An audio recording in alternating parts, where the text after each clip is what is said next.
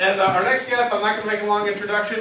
He's kind of a shrinking violet. He's kind of quiet and subtle, very conservative. So he goes through the hallways at Taft and is very seldom spotted. He's you know, you don't hear a lot about Barton Howe, but we managed to draw him out of the shadows.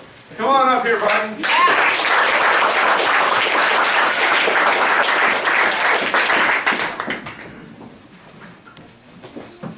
This is the more professional of my two presentations, so I wanted to wear a coat. I don't know whose it is, I found it in the car.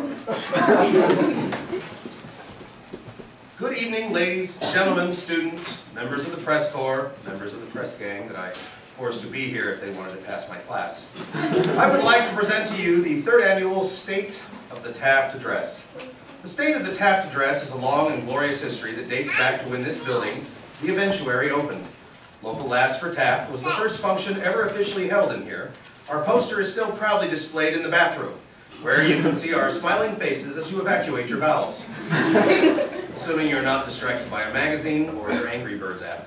The event was a tremendous success as hundreds turned out to see a remodeled Lincoln City landmark and verify that the feng shui of a felony-inducing, nightmare-breeding mortuary would not conflict with people's ability to buy microbrews.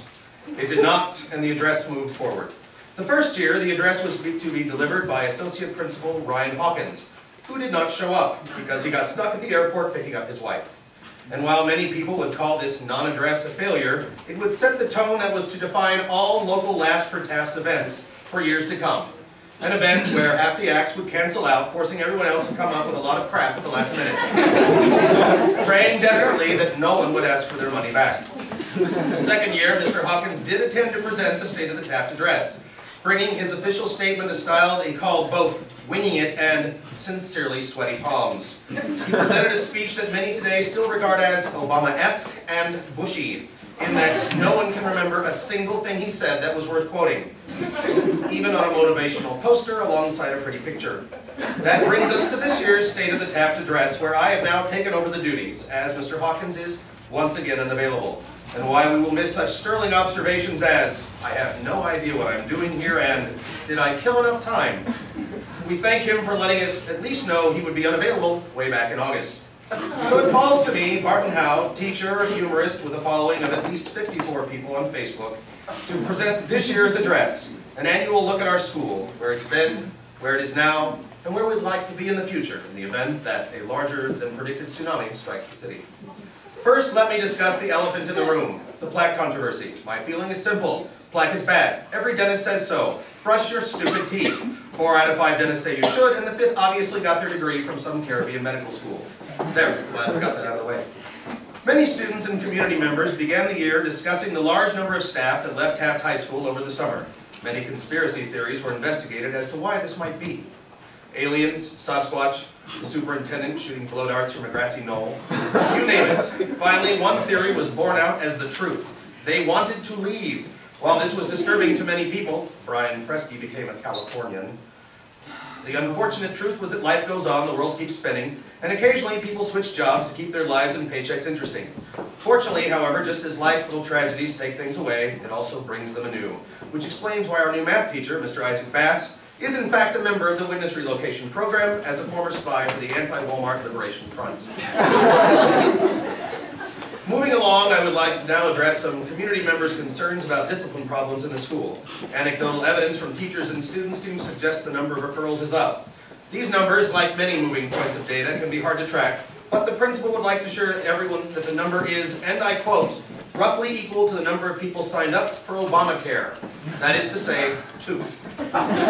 Closer to the classroom, this year at Taft High School 712, we have been drilling a lot in preparation for the end of the world. Living where we do, it's only a matter of time until a fire, tsunami, earthquake, or dipstick in an RV wreaks havoc on our way of life. Not surprisingly, many students do not take these drills seriously, figuring that in the event of a real emergency, somebody would put a picture of casualties on Pinterest and give them advice. That, and any time you ask teenagers to huddle together under a desk, their minds seem to go someplace perverted. During one of our first fire drills, the students were therefore a bunch of numbnuts. Talking, texting on their cell phones, Facebooking now that they were outside the school's internet filter. The drill had to be run again. The second time, the drill went much better, with students marching in straight lines, quiet, and largely at attention. Tragically, this was also the day that the exchange students were visiting from North Korea, and 17 8th graders were accidentally conscripted into the Army of the People's Republic. Strangely, none of these children had been called in absent by their parents. In later discussions about the inappropriate behavior in the first fire drill, students revealed they had been overly noisy and idiotic on purpose. For one thing, having watched disaster documentaries such as 2012, The Day After Tomorrow, and any recent films starring Nicolas Cage, they thought they were supposed to act like morons in the event of an emergency. Also, as the drill was held during the first sunny day in 2 weeks, they figured a second run-through might be a good chance to get a tan without having to pay for it. Our most recent drill, the shelter-in-place drill, was much more successful the first time through. All students and teachers having been instructed to seal the room's doors and windows with tape and plastic, each room became an airtight shelter against toxic gases and airborne pollutants. Some problems were reported, however. In Miss Westbrook's culinary class, it was clearly a bad idea to feed the kids bean burritos prior to sealing the room. Although no fatalities were reported, at least 3 students have asked to be transferred to a North Korean high school. Also, throughout the school, there seemed to be a correlation between 7th grade teachers and those asking for antiperspirant and roll-on to be included in emergency supply kits. For now, THS administration say the drills are over and they'll be looking at what the results mean beyond not having to create actual lesson plans for Tiger Time. 2 concerns, however, are immediate. 1, while many students may know how to joke about being sealed inside a clear plastic object, only about 5% are actually proficient enough in vocabulary to correctly use the word prophylactic. 2, many teachers, given a choice between spending hours sealed inside with their students or perishing via some type of gaseous-borne death, would rather just go outside and die twitching on the lawn. Though not confirmed, sources close to the administration report almost all of them are middle school teachers. And Miss Westbrook, who still has a lot of burrito ingredients. Finally, in a note from the larger Taft community, many older residents of Lincoln City were devastated to see a wrecking ball fall on the former Taft Elementary and High School. Equally depressed, many younger residents of Lincoln City who stood outside for hours in the rain assuming Miley Cyrus would be on the wrecking ball. In a related note, the school district has canceled this year's Take Your Daughter to Twerk Day. And that, ladies and gentlemen, is the 3rd annual State of the Taft Address. Thanks for listening, and now on to our show.